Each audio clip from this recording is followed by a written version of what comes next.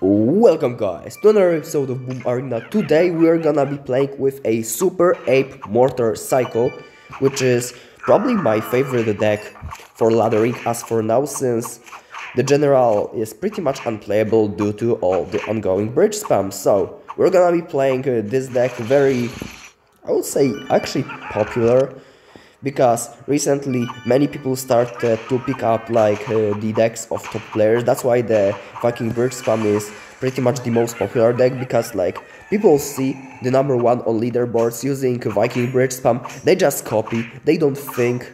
I mean, they may have thought about it, but it looks like many people are just mindlessly copying the decks. And for me and for many other people it's fine, because if you just copy the deck and don't understand its more deep intricacies, you're very likely not to succeed with it. So that's why I kinda meet many Viking bridge spam players that actually don't know what they're doing, and those are very free wins.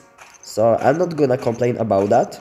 I'm gonna just cherish the moment that actually Super Ape is kinda bugged, because the deck I'm playing right now gets a very good job at countering the Viking bridge spam. So I'm gonna just go with a very creative kite with the Super Ape. I'm gonna stop this thief. Very cool stuff. And our opponent, Yellow Chink, will be in a lot of trouble, because right now I don't know how he's defending this mortar. Obviously he can counterattack, that's absolutely the possibility, but he's not doing anything as for now. So yeah, I figured that he was very low on mana, and that's why I'm gonna just go for a Super Ape. I don't think it was the best play on my part, but at the same time it was the easiest part to convert the advantage. And right now I have to kinda clutch this defense, because this Viking looks very scary. It's gonna actually get... Oh, I was scared that it's gonna get 3 hits, but it got only 2 hits. And yeah, this piercing archer was actually surprisingly decent from him. I'm gonna be playing swordsman here to tank for all this spam. Obviously you want to defend your mortar, but in this position there were just more urgent things to protect. I'm gonna play Super Ape here. I'm gonna play some skeletons to protect my gunner. Very basic stuff for this deck. I'm gonna play Rolling Steel to protect my gunner as well. And that's gonna be pretty much a GG. The time ran out, we didn't get a 3-star, but it wasn't necessary, because we still have 1 tower and he does not. Actually, we have 2 towers and he has 1, but he doesn't have his right side tower, and I didn't lose either of mine. So that's gonna be GG, and we are gonna go for the game number 2. And the next opponent we're gonna face is MLG Kevin21.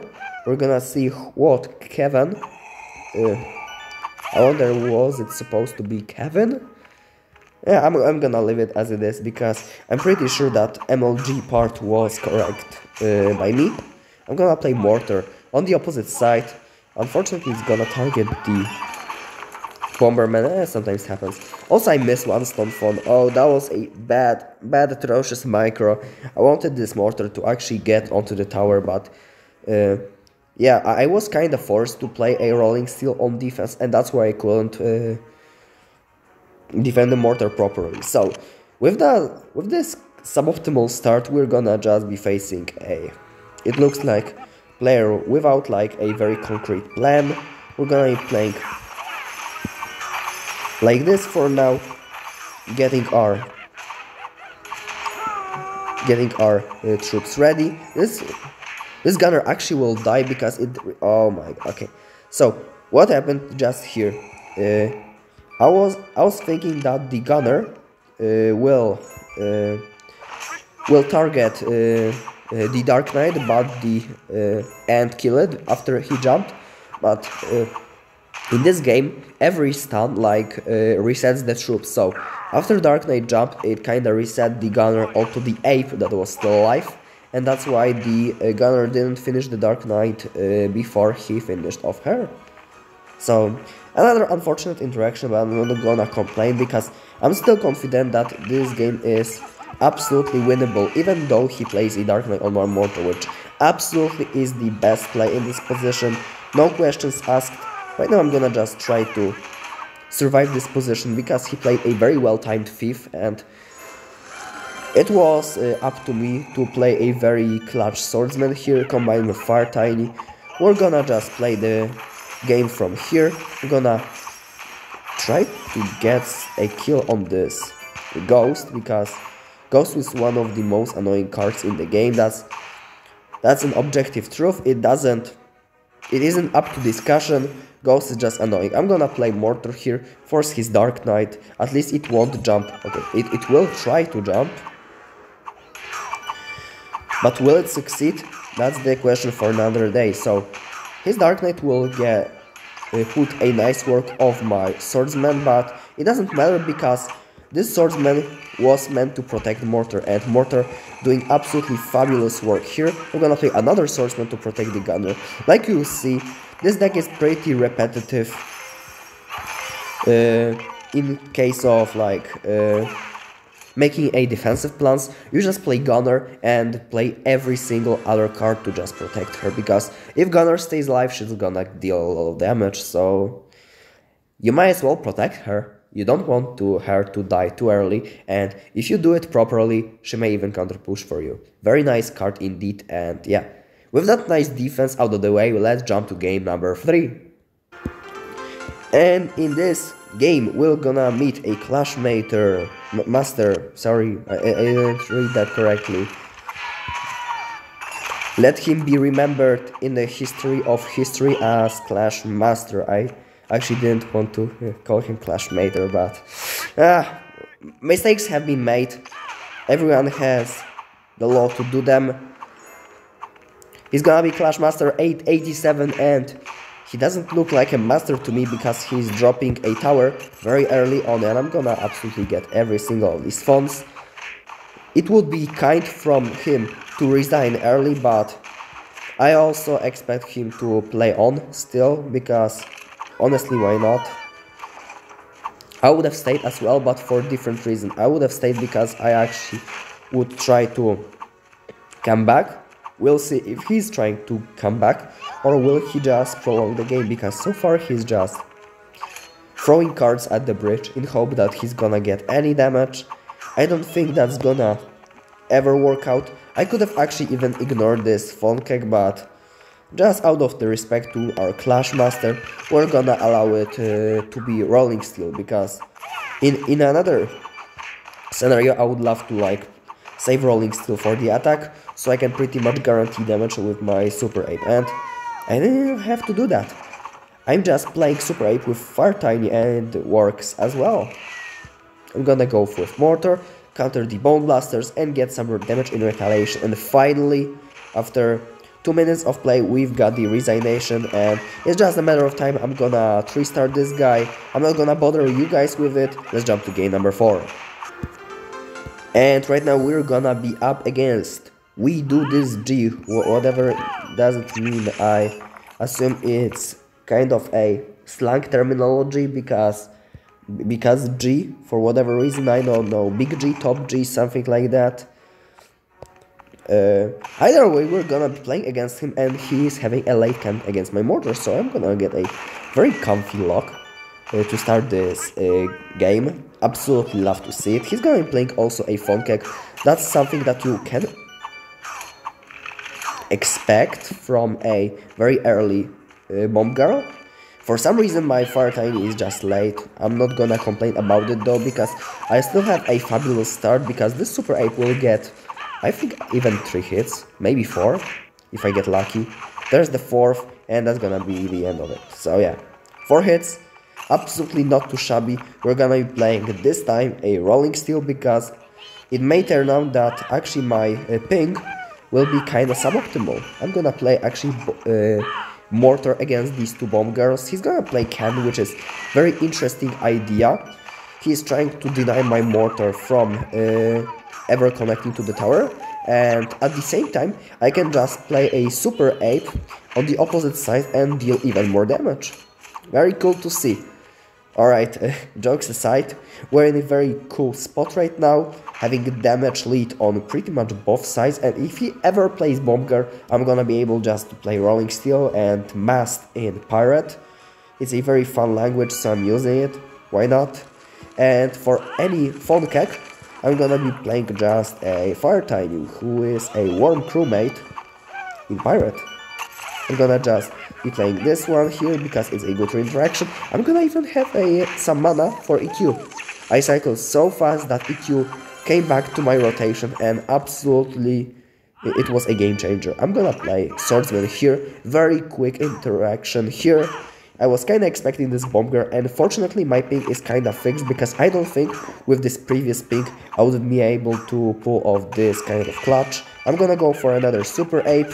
We're gonna see what we do this G player will come up with. Certainly must be some elaborate plan since, okay, his elaborate plan is to resign, so yeah, I'm gonna just play one more game at the end of this video, so to compensate for these two quick resignations, and yeah, let's jump to the game number 5. And in our 5th game of the video, we're gonna be getting a Lord of Pain. So Lord of Pain is very consistent player in terms of playing Boom Arena. He was playing a lot of games against me and many other Boom Arena players. So we're gonna get a game against him, and he is gonna actually play other deck than he usually is used to be playing. He's usually playing Dark Knight with some, I don't know, support cards, but this time he's playing Missile right away. I don't know, maybe just to scare me. Also, he's throwing Scallywag, which is basically translation to noob in Pirate. Will I be bothered by this? Probably not. I would love to see this Swordsman not getting lined up. Maybe for one hit, it's not too shabby. Also, he's not gonna be having Cyclone for the defense, which is important. I'm gonna play Earthquake anyway, even though he's not playing Bomb Tower. This one will get a value against Fall Horde, which is very crucial here. He's gonna be playing a Digger, this time in front, so certainly with some bad intentions, maybe Piercing Archer plus Cyclone. I'm absolutely prepared for that. This time, sir, you're not doing anything special. Also, he's trying to... oh my god. He's even calling me lucky, which is Scorch in Pirate. And yeah, that's gonna be another early resignation, but I'm not gonna make up for this one because it was content. Lord of Pain with a very high skill cap deck, Remy Ali deck, losing very early. It has to be nice. And yeah, I'm not gonna even cut. Let this guy get 3-star on this video because why not? It's my content anyway. And with that being said, we're gonna jump to the game number 6 of today's video. And our last opponent of today's video will be Awesome Dude 43. Well, I don't know, maybe it's the reference to this Minecraft YouTuber, but either way he's gonna be playing Machine Gun, which is a deck that, unfortunately for him, will be good in the meta because it counters Viking Bridge spam and stuff, but it's definitely not gonna be good against our deck. I don't know, my English is kinda breaking right now.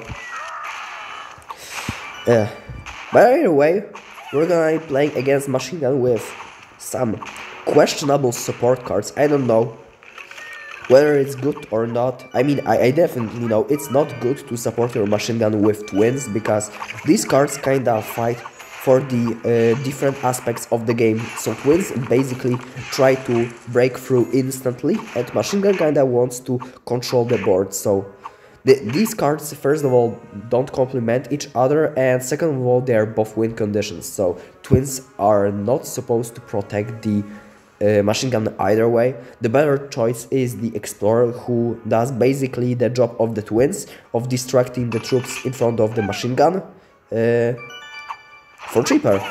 It's costing just 2 mana less, so Explorer would be a better option even as a win condition, because technically Explorer targets only towers. It's not a win condition in my mind, but I don't know, there are people who think that win condition is basically the troop that targets only towers, and with that definition on mind, I think the Explorer is a win condition. So yeah, it's pretty much up for your interpretation. I'm gonna just go for EQ because it's not up for interpretation. That must be a good move because my Super Ape gets a hit. There we go. And he already calls me noob. That's not good. That's not good. I'm not gonna say not good, but you have to know that. You have to know that there's something wrong when you're hard losing and your opponent absolutely spams you with noob. Like, he isn't spamming though, so maybe it was misclick. Maybe he wanted to say good game, which is plunder jolly in pirate. I would have seen this message in anyway. So yeah, that's gonna be the end. Yeah, 3-star it is, and that's gonna be it for today's video. Super Ape, Mortar, Cycle. 3 magic words, absolutely fabulous deck in this meta. It pretty much doesn't have many weak matchups. I would say its weakest matchups are like very heavy decks with like Flying Robot and Brute. And usually the Mother Devil is a very bad matchup, but apart from this, I think this deck is very solid. Also like anything that contains devils pretty much has a good matchup against this particular Super Ape deck, because even though if you have devils, if your opponent can protect them, like behind a big tank, let's say Brute or Flying Robot, you'll have a hard time against this deck. There are tricks, but yeah, those are like bad matchups. Obviously good matchups are Viking, Cemetery, Steelbait, every good stuff. Like Super Ape has just a roll over them. So yeah, that's gonna be it from me today.